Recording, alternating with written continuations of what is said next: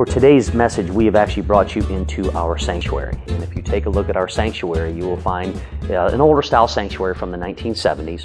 This is where we have our traditional service, and this is our traditional communion table.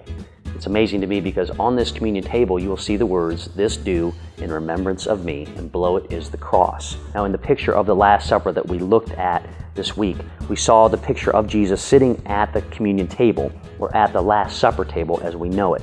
The Last Supper, by the way, is something that we have added. We have added that title. That is not something that is actually a part of the Scripture. On our communion table, we normally place the communion on the table, and then we take the communion from the table and then pass it out.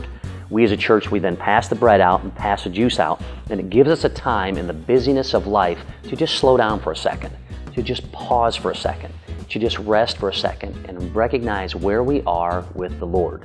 It is at that remembrance time that we then read these words from Luke chapter 22, starting in verse 19, when it says, "And Jesus took bread, gave thanks and broke it, and gave it to them, saying, 'This is my body given for you. Do this in remembrance of me.'"